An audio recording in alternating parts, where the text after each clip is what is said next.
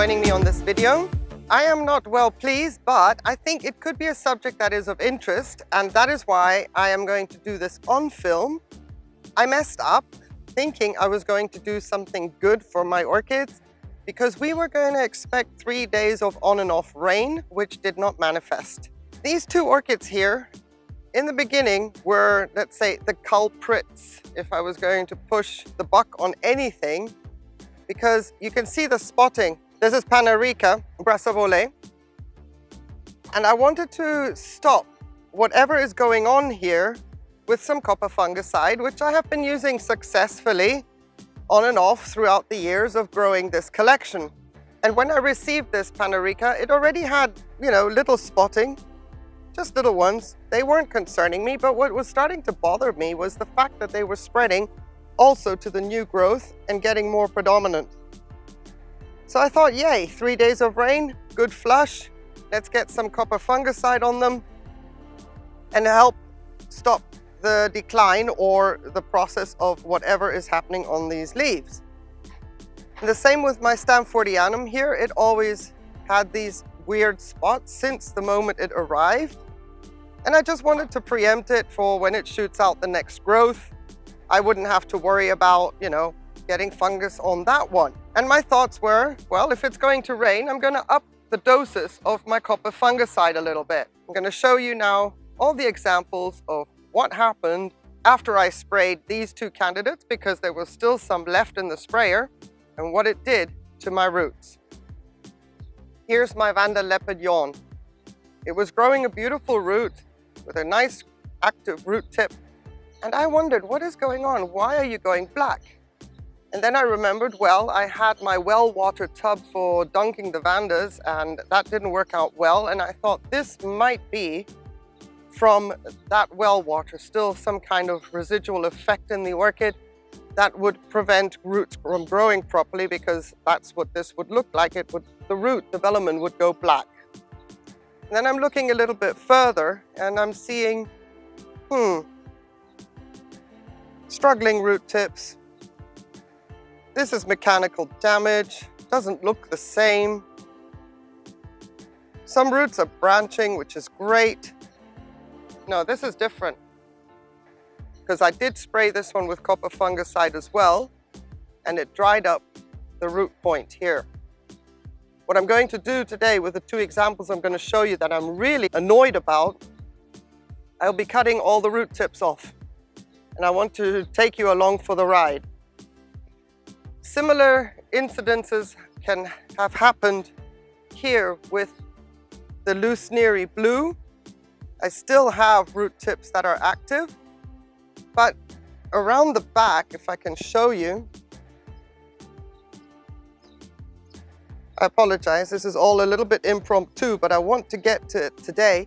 Around the back, some of the really, really nicely growing root tips struggled and failed. I don't know if that's really obvious. We'll go to an example where it is obvious. I have similar spotting on this Vanda, which was supposed to be Tessellata black. There's the spotting, and it just doesn't go away, and I sprayed it with copper fungicide. And look at what it's done to the root tip, where the copper landed, right there. It stopped. Right there. It stopped. Now again, I used a higher doses this time because it was going to rain. What I didn't do was then, when it didn't rain, go and flush my orchids off using plain RO water to free the roots of the copper fungicide and make sure that they are clean. The orchid is going to be fine. They all are going to be fine because the roots that are there are functioning and hydrating. It's just those gorgeous root tips that I have messed up. And I'm really having a go at it this year with roots in my collection. First the well water, now the mistake with overdosing on the copper fungicide, no rain, and not flushing. So that's the only annoying part. I'm now going to show you the two that I'm most annoyed about, and those are the ones we're going to be cutting off on camera, and I'll take care of the other ones, then we'll have a look-see. Holcoglossum kimberlianum, one of my favorite orchids. Love it when the roots start growing, and they were all growing really nicely until residue copper fungicide fell on the active growing roots. Look at that. Not only did the root tip start dying back, but it's taken out the entire fresh root.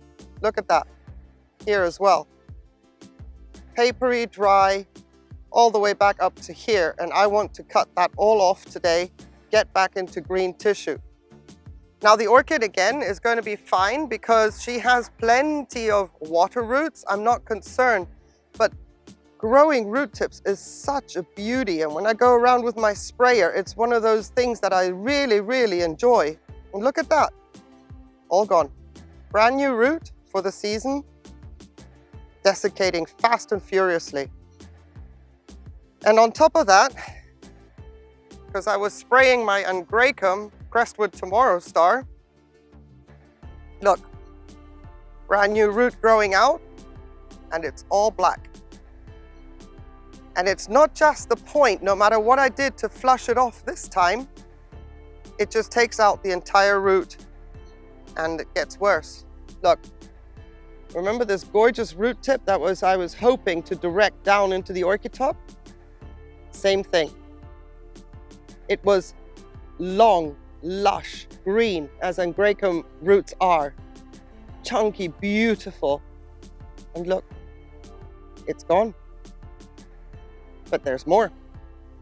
Because I was also concentrating to get copper onto my Angraecum. Very slowly, check that out. Gone. And it's creeping up the root. And that's why I'm going to be cutting it off. And I thought maybe on camera it would be interesting to see how far do I need to go? How far is the root affected? Meanwhile, my crestwood is otherwise growing like a beast. It doesn't have any fungus. But at least I'm getting, you know, new branches coming out. And another question I now have, if these are notorious for root disturbance, does this equate root disturbance? Or does that just mean when you fiddle and repot? What is the definition of root disturbance for Angraecoids? I don't know, but let me get you on a tripod. Let me see if I can film this and get into the healthy tissue, see how far these roots have been affected. I was personally thinking that it'll be okay, let it go. These symptoms of what the Kimberlianum is doing, I don't like it. I'm not comfortable with it at all. And I don't want it to take out any more root tissue than necessary. You see, that's green, but it's still papery thin. It's as if it's going to go all the way back. But for now, that's where I'm going to leave it. I can't see any deterioration, any blackening or anything like that. Julianne S. mentioned once that using copper fungicide slows the growth of the orchid down. I had not noticed that trend, but what I didn't know is how it affects the roots if the dosage isn't right or isn't flushed off straight away. So I've taken the other one down as far as I can go. This one just goes down to the kink, and because it's the same orchid, I'm not going to use alcohol every single time because I'm only cutting the roots that are affected. I just want this desiccation process to stop. Let's just go in a little bit sooner and see what we see. It just blackens and takes out the root. Let's go back to where it isn't desiccated. There's still some, I would say, black around the edge there.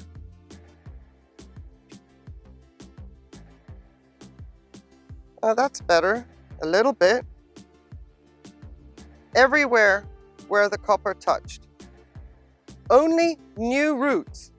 Only roots that were in active growth, which brings me back to my video again of when I said, look at what the roots are doing. how cool they change in their makeup when they are in active growth. This one was a brand new root as well. It's kind of curled in back there.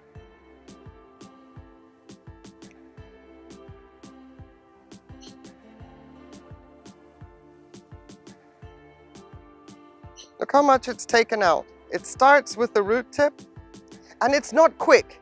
This process of the desiccation of the roots, that was not quick. I've been watching them every day since they started to get one black dot or looked a little bit black, and then I've been flushing and flushing and flushing with plain RO water, and I had no success in getting the roots to be happy. You see this one down here? That was a lush, long root tip. I may have gotten away with it. I doubt it though, because that's what they look like. And then suddenly the tips will desiccate and become black like this before the velamen starts to decline. You see all the black? That was the active growing root tip. So just looking to see if I've got them all. I have an active tip in the trunk. In here is an active root tip, so that's not affected. I wonder though if I'm going to be able to get any root tips to grow and recover. Once again, I don't want to say I'm panicking about the health of the orchid, because she has a lot of water roots, so that's fine. It's just so annoying. I love my root tips, and I love it when I'm going around with my sprayer, seeing my root tips. It's all part and parcel and fun of how these beautiful creatures grow. And you know, I would not have known this was going on if it had rained. It would have flushed the copper right off. So that's all I'm going to do with this one that I can see. Beautiful, hot, dry day today. I'll be doing a lot more spraying. Let's go to the crestwood here. Make sure you are in shot. We're going to start with this one. It was not an active root tip, but it has a black pointy tip. Still got green.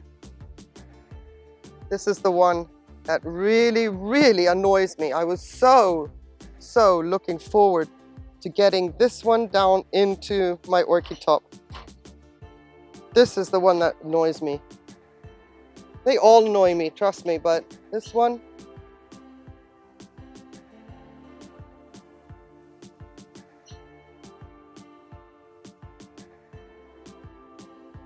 can't see anything. I'm glad, but look at how that root tip has gone. And it was long and green and lush. Yeah, what a shame. There's nothing I can do about the root that was growing out of the base. It's too close to the base. But let's keep turning her around and seeing what else we've got back here. Make sure that my other roots don't break. Oh, right. Thank you for sticking around with me. I appreciate it. I mean, at the end of the day, I don't like what happened, but hey, guess what? I'm not going to ever put a higher concentration of copper on my orchids, even if it's going to rain. Look at that. What a shame, hey? Let me go in down low a bit, see what's going on. There's a bit of blackening there, but it's not like it happened on the inside, it's the outside. Now, you can see that there's a bit of wrinkling still at the end. I'm going to take it off all the way to where there is no more wrinkling. Oh my goodness, I can't believe I'm doing this or have to do this. And it smells so good. I don't know if you've ever cut fresh roots. It's like 100 meadows being mowed. I'm so sorry. There's more. Let me show you if it's in shot. See this one back here? Let me turn it a little bit more. See that? I don't want to lose it all the way to the end.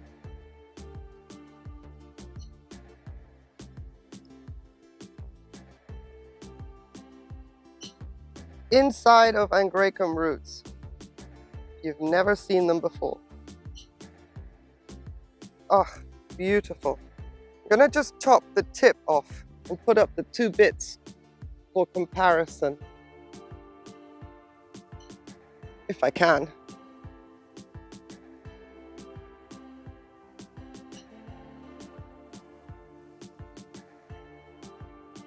That's the root tip, cut in half.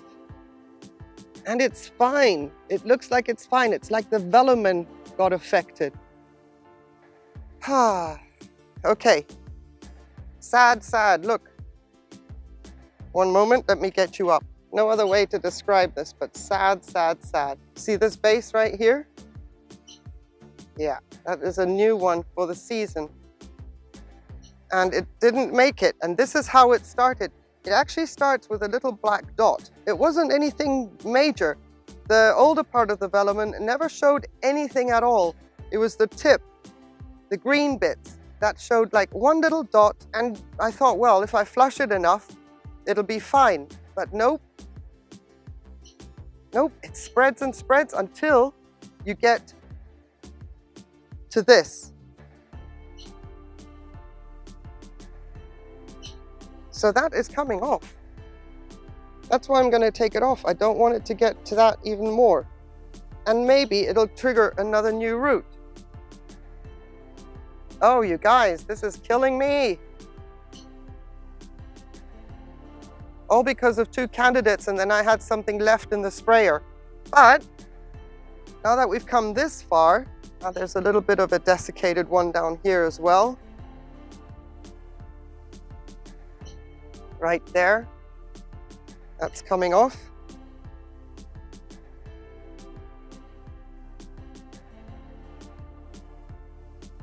So we take you back to that. I feel like I'm doing bonsai here.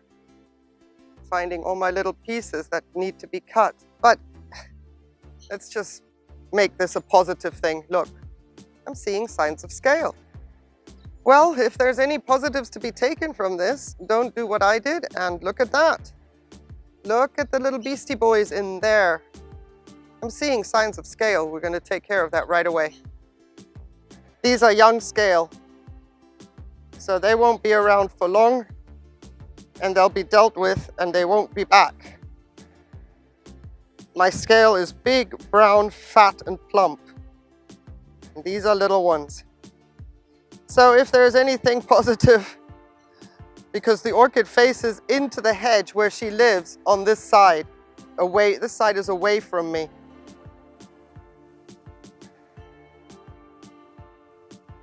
There was a root in this apex right here, but that was from last year. That didn't make it, but that was last year, so that's okay. This leaf will be aborting at some point soon. Just checking to see if I've got more scale in the apexes, but no, I don't. Just this tender little branch here. Of course. So I'm going to be chopping off the Vanda leopard yawn root as well. I think we've got everything that we needed to address on the crestwood. Thank goodness the bossery hadn't shot out any new roots at this point in time. Still the old roots, not affected, but my goodness, when you're looking forward to juicy, juicy roots, especially Angraecoid roots, oh, what? Ugh. Anyway, let's go to leopard yawn.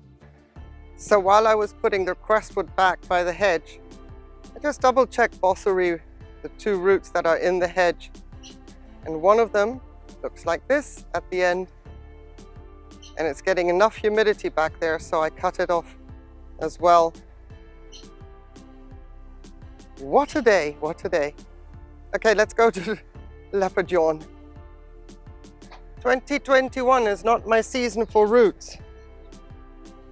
It's still early yet, so maybe I can change that. Oh, that wasn't a good cut. Oh, we'll leave it. Let it do its thing. Yeah, 2021. What a shame, but I think it's better than to watch them deteriorating further. It's better to do this. And I hope that this was actually of interest. Now we wait. And let's see if my season isn't all gone with new roots. Weird, weird, weird. Maybe weird is not the right word. I'm very disappointed, especially with the angraecoids. I love those big, chunky, fleshy, long root tips. They are one of my favorites. But yeah, let me know your thoughts. I don't know if this has ever happened to you. This is not fertilizer burn. This is definitely an overdose of copper. The rains didn't come and I didn't flush in time. I'd be interested to know your thoughts if you have anything to share. Thank you very much for your time, for watching me doing the harakiri here on the roots of my angraecoids, my Kimberlianum and my Vanda. Much appreciated. I sound despondent. Well, I am a little bit despondent, but the orchids are going to be fine. It's just me loving those lush green root tips. And I won't be seeing them. Maybe the branches. I do have some branching, so that gives me a little bit of comfort. Thank you everybody so very much for watching. Your time is appreciated. As always, I wish you a wonderful day and please stay safe. Take care. Bye.